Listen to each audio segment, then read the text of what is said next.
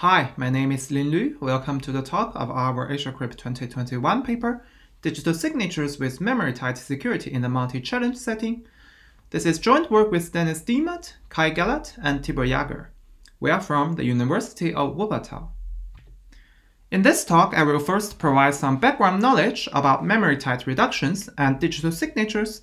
I will also talk about security of digital signatures in the multi-challenge setting. Then, I will recall some impossibility results in getting memory-tied digital signatures in this setting. In the second part of this talk, I will talk about how we circumvent these impossibility results, and our approach can be divided into two steps.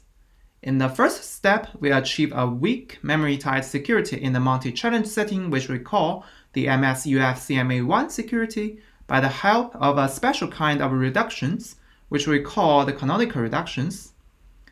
And in the second step, we propose a generic and memory-tied transformation from the MS-UF-CMA1 security to the MS-UF-CMA security. And next, I will talk about the instantiations of our approach and compare them with existing schemes. Finally, I summarize our work and raise some interesting open problems. First, let's talk about security reductions.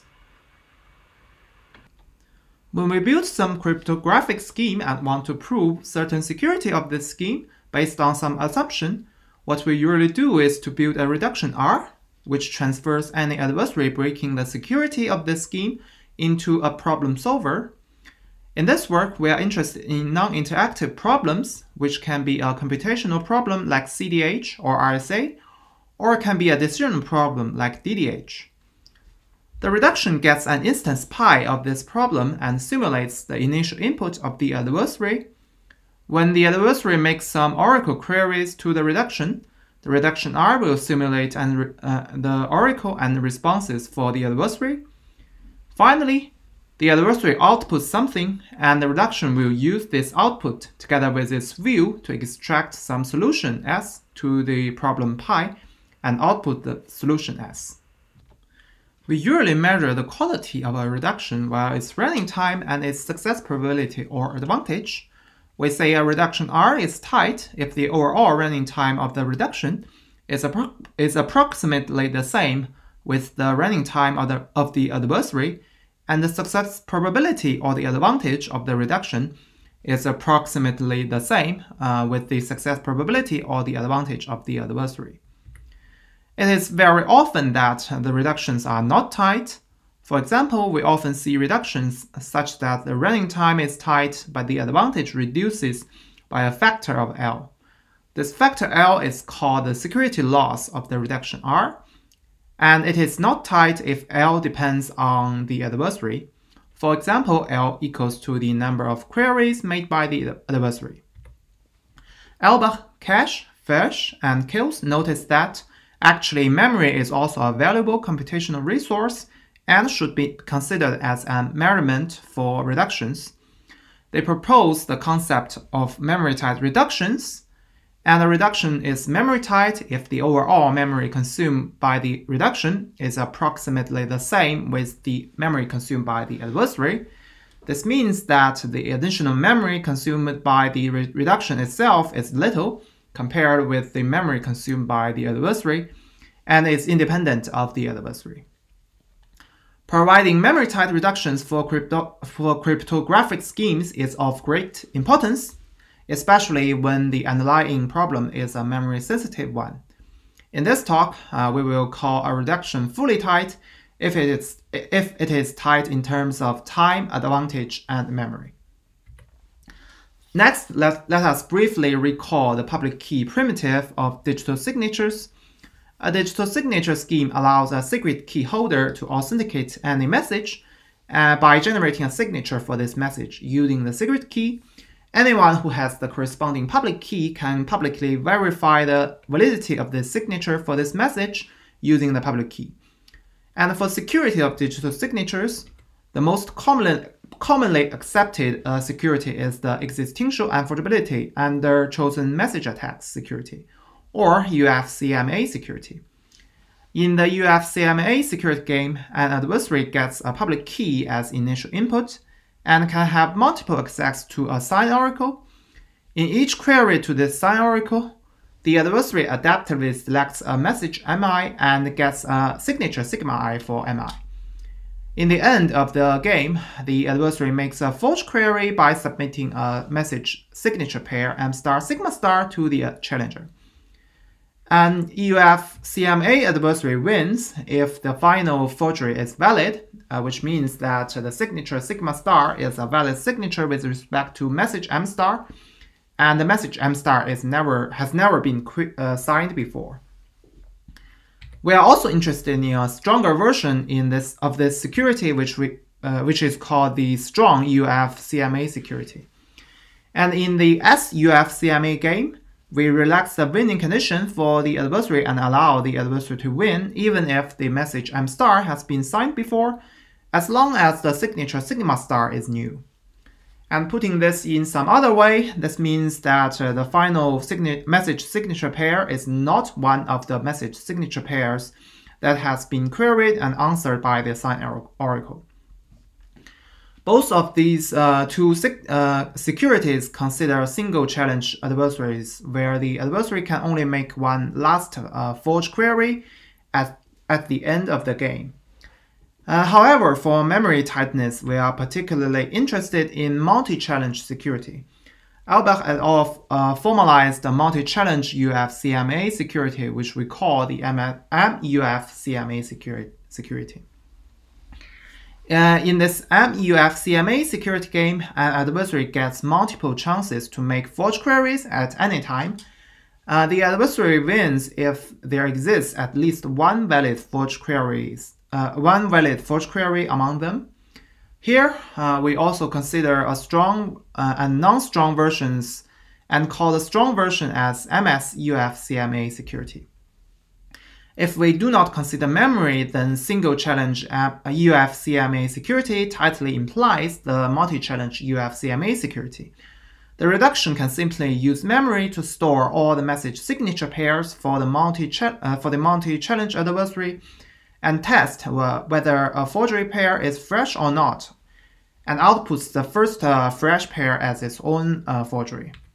However, we cannot assume that all the single challenge adversary will use memory to store the message signature pairs, and a tight reduction is not obvious if memory is taken into consideration in this multi-challenge setting. Previous works have even shown some impossibility results for digital signatures in terms of memory-tight multi-challenge security. More precisely, Albach et al. Show that for certain black box reductions from the multi-challenge security to the single challenge security, it must be non-tight with respect to memory or time. They provide a memory-tight reduction for the RSA full domain hash signature scheme, but it is not tight in terms of advantage or time. Wang et al. Generalizes their results and show that certain natural black box reductions from the multi-challenge security to any computational problem must be non-tight with respect to memory or time. They also show some lower bounds for the security in the multi-user setting and clearance-resistant hashing setting. It seems that we only have some bad news for memory-tight signatures in the multi-challenge setting. And in our work, we propose an approach to circumvent these lower bounds. Instead of focusing on the properties of reductions that would make the impossibility results hold, we focus on finding which properties of the reduction are sufficient to achieve memory tightness in the multi-challenge setting. However, we need to keep in mind the lower bounds proposed by Albach et al. And Wang et al. About black box reductions in the multi-challenge setting. So what we consider is non-black box reductions, and furthermore, we consider a weaker security notion in the multi-challenge setting.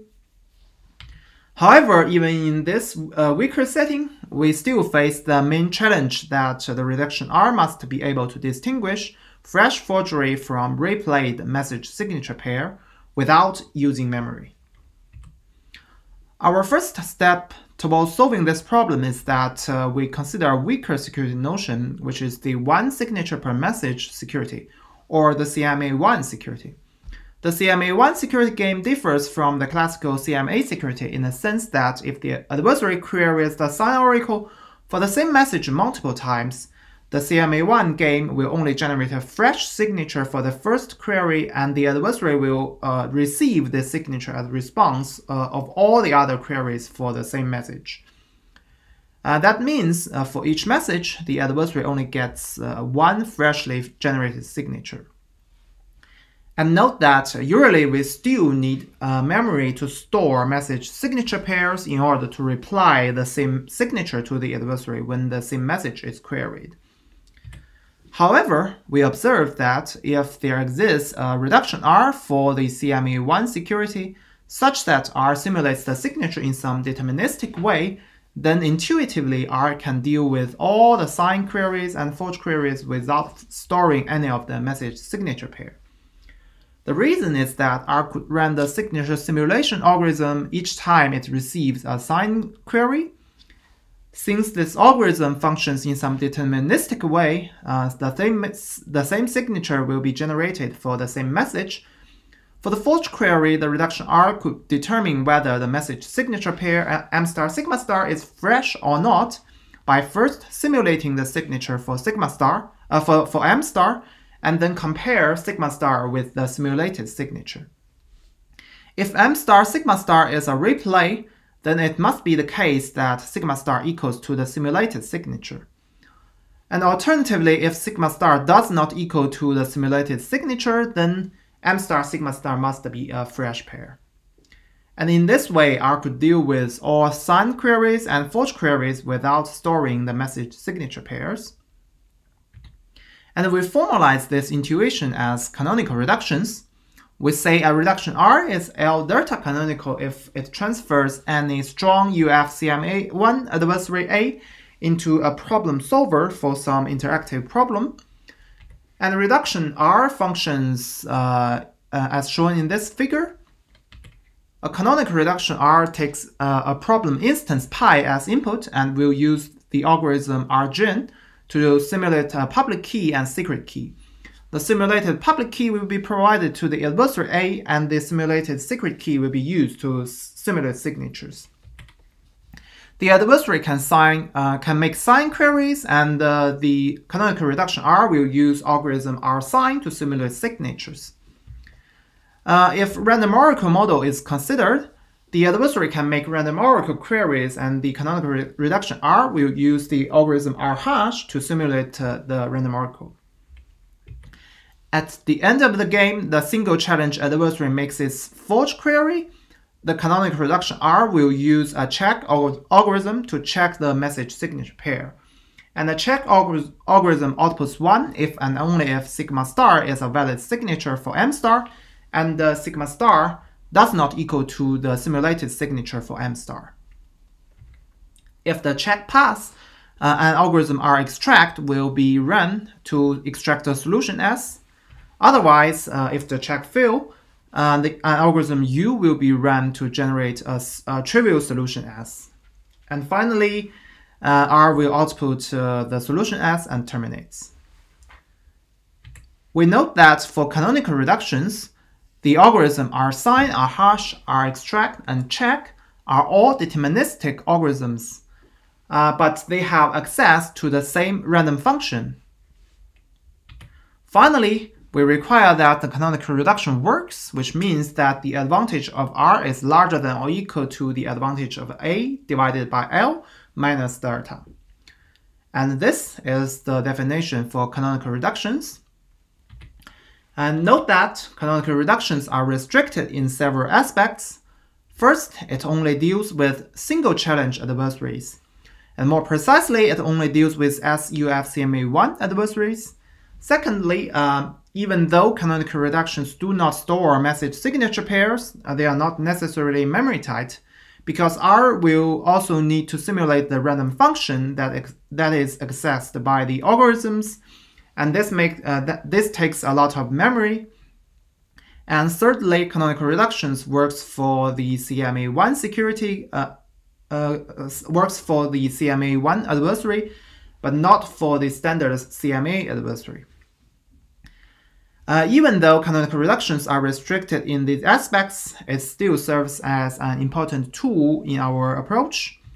With its help, we can prove an important theorem, which is the main theorem of our work. And the theorem states that if sigma is a signature scheme, pi is a non-interactive problem, and R is an L-delta canonical reduction from breaking the SUF-CMA1 security of sigma to solving the problem pi, then using the canonical reduction R and a memory-tied secure pseudo-random function, we can build another reduction R prime from breaking the multi-challenge MSUF-CMA1 security of sigma to solving the problem pi, such that for any adversary A prime, the overall running time and memory of R prime is approximately the same with the running time and memory of A prime, and the advantage of R prime is approximately the advantage of A prime divided by L minus delta. The proof idea of this theorem is that we construct R prime using the algorithms of the canonical reduction R and instantiate the random function using the pseudo-random function. When the reduction R prime runs the check algorithm for every forge query made by the multi-challenge adversary A prime, and only use the first forge query which can pass the check to extract solutions. Note that now R prime is tight in terms of time and memory if the parameters are good for the canonical reduction R, which means that L is a constant and delta is either statistically small or negligibly small but is independent of the adversary, then the reduction R prime will also be tight in terms of advantage, which means R prime is fully tight for the MSUF-CMA1 security of sigma. And this is a nice result. We get fully tight results, but we still need to seek a way to upgrade the security from CMA1 security to the standard CMA security. And here comes our second step. We propose a generic transformation which achieves this goal and preserves tightness for all three dimensions. Suppose sigma prime is a signature scheme. We transfer sigma prime to another signature scheme sigma by involving an additional random nonce n in the signature. The nonce n is chosen uniformly random from bit strings of length 2 lambda and then signed together with the message. We can prove the theorem that if sigma prime is memory tightly MSUF-CMA1 secure, then sigma is memory tightly MSUF-CMA1 secure. And actually, we can prove more than what we show here. This transformation not only preserves memory tightness, but also preserves tightness in terms of time and advantage. The proof idea of the theorem is that we can simulate the CMA game based on a CMA1 game. The CMA adversary will query the same message multiple times in the CMA game. However, the nonces are chosen uniformly and independently, which means that they are unlikely to repeat. So the message together with the nonce will also not repeat. And this completes our approach, and let me summarize it here.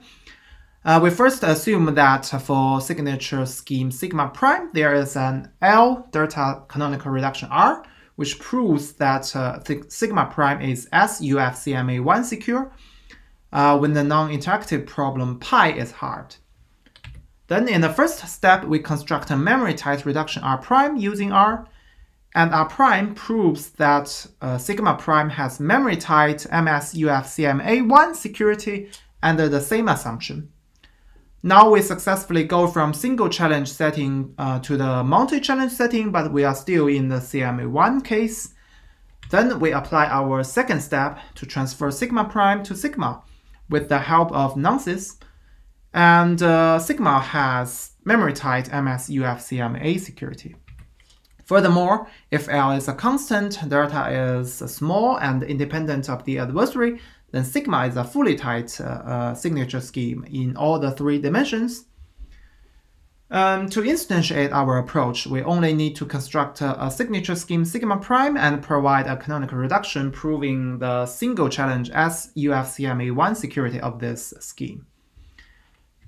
We are able to do this for three different schemes. The first scheme is based on a lossy identification scheme by Abdallah et al., we show a 1 delta canonical reduction for their lossy ID based signature scheme. The underlying non-interactive problem or the assumption is that the lossy public key is indistinguishable from normal public key for the lossy ID schemes. And the delta here is statistically small. So by our generic approach, we can get a fully tight MS-UF-CMA secure digital signature scheme. And the second scheme is the RSA full-domain hash scheme proposed by Blair and Rockaway. Albach et al. They proposed a reduction for the RSA full-domain hash scheme, and this reduction can be viewed as a E times QS, zero canonical reduction, where E is the oldest number and QS is the number of signed queries made by the adversary. And if we apply directly our approach on this reduction, we will not get a fully tight scheme because the security loss here is large. However, Casa and Wang propose a slight variant of RSA full-domain hash scheme, which we call the RSA FDH plus scheme. And we can provide a 2-0 canonical reduction to the RSA problem for the RSA FDH plus scheme. And plugging this reduction into our approach, we can get the second fully tight MS-UF-CMA secure digital signature scheme. And also we get a similar results for the Bonin-Lin-Shahman scheme or the BLS scheme. And this table shows a comparison between these schemes, and you can see that we get 3 fully tight MS-UF-CMA secure digital signatures, and the cost to achieve a fully tightness is a 2 lambda bits expansion in the signature size, because the additional nonce that we use in the second step has length 2 lambda.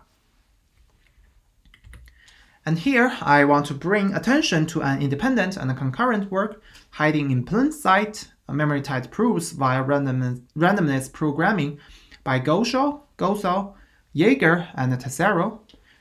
And they studied the problem of getting memory-tight MUF-CMA secure signature schemes via black box reductions.